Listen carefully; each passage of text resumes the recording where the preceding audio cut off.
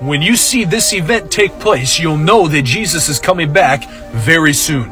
Watch this. Jesus says in Matthew 24 that whenever you see the abomination of desolation spoken of by Daniel the prophet standing in the holy place, then let those in Judea flee to the mountains, and those on the housetop not go in their house before they flee, because that's how soon the end will come. 2 Thessalonians chapter 2, 3-4 also gives us more descriptions of this event that'll take place, and that says, "Let no one deceive you by any means, for that day will not come unless the falling away comes first, and the man of sin, or the Antichrist, is revealed, the son of perdition." It says, "He who opposes and exalts himself above all that is called God or that is worshipped, so that he sits as God in the temple of God, showing himself that he is God." So when the third temple begins to be built, we will know that these prophecies will come to pass and the end is not far off.